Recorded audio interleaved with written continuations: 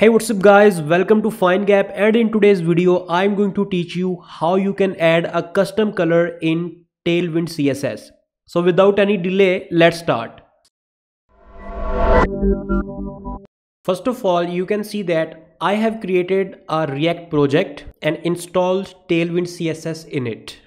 The next step is you have to scroll down inside your main directory and you will find tailwind.config.js. Simply open this file, and now here inside the extend section, for example, we want to define a color. You need to simply type here colors, and then you will type this object, and then inside this you need to define the color name, for example FindGap, and colon, and here you need to define a value. I have already copied a color here and I will simply paste that color here. Okay, now I will open the app.jsx, and here, for example, I want to give this color as a background. I will simply type here bg-findgap, and now let me run the application so I can show you the output. In my output, you can see that this background color is assigned here. For example, if I change a class name like FindGap and I just press double P to show you, and now if I refresh, so you can see that that background color is gone. The reason why I did this, so you can identify that this background color is coming from here. And now, for example, text colors Tailwind CSS. Let me type this query on Google, and for example, so I want to assign this color to my text, for example text yellow 300. I will simply come and paste this color here, and now if I refresh, and similarly if I remove this P, and you can see that our custom color and a Tailwind color, both colors are assigned to my this h1 element. But now, for example, if I do one thing, I cut this color property from extend, and inside the theme I paste this property here.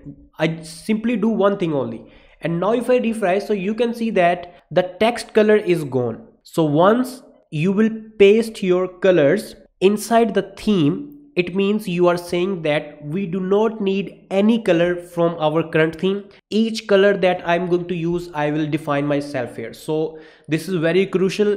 If you want to if you do not want to use the built-in color in Tailwind CSS, then and only you can paste this property here, or if you want to use the previous colors and your custom color as well, so then you can do this. Okay, for example, let me cut this from here, and again I will paste here, and now refresh, so you can see that my Tailwind, my theme color and the custom background color is again assigned to our this element. And now, for example, this color you have multiple shades, like we do for like yellow 300, 400, 500. So how you can define multiple shades? So this is how. So you need to simply cut this from here, define an object, and here you will type 100, for example, and here you will paste the color simply, comma. I will copy and paste this line again, and here let me type here 2, and for example for second shade, just for example, I am defining a black color. Okay, so now simply what you need to do, you will simply type here 100. If you will type 100, nothing will change because we have defined the same color. But once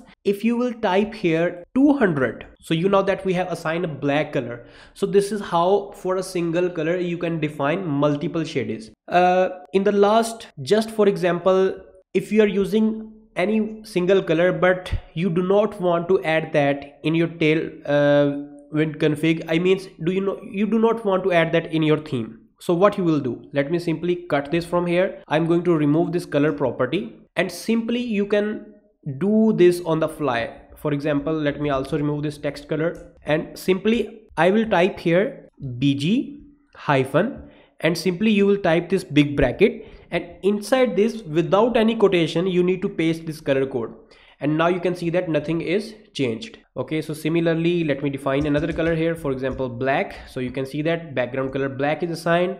Okay, if let me type here text, and now you can see that the text color is black. So this is how you can change a color code on the fly. So friends, this was the technique that how you can add a custom color in your Tailwind CSS in React.js project. I hope that this video will be helpful for you. If you have any question, you can ask me in the comment section. We will try to answer your question, and please subscribe to our YouTube channel for our regular videos. And finally, thanks for watching.